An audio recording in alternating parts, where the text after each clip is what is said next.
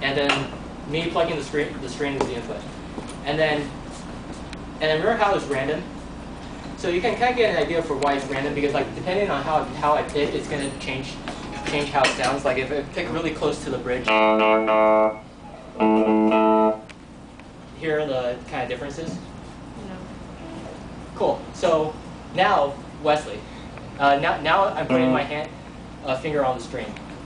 What parameter of the VI does that affect? The N. The N. The delay. Exactly. It's affecting what frequencies are allowed through. So here's one set of frequencies, happens to be an A, and then here's another set of frequencies, and that'd be a C. So now's the trigger part. So now I'm going to do something we guitarists usually call like a palm mute. I'm going to basically rest the edge of my palm on the strings a little bit to dampen it. So listen to it with and without the palm mute. Here's without. Here's with.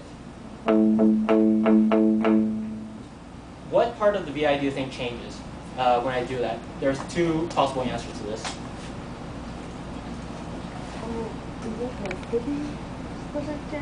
What? Nothing. Say something, or I didn't hear what you said.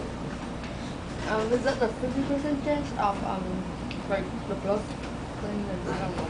Yeah, So here's one possible thing you might notice. If I play without the palm mute, it rings for quite a while, right? But with the palm mute,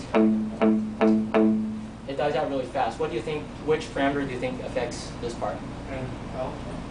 Alpha, exactly. So that's one thing that could be affecting this sound. The other component is a little bit more subtle. So remember when you guys put the low pass filter on? So the normal low pass that you did looked something like this. With the palm mute, it might turn out that the low pass ends up being something like a different shape, and then that would create sort of a different kind of sound. So this one's a little bit more subtle, but I honestly don't know which one is more prevalent, the alpha one or low pass filter. So I just thought it was kind of cool to sort of see the comparison between the physical model you guys implemented and the real model. So I hope that was a little fun. And one more thing.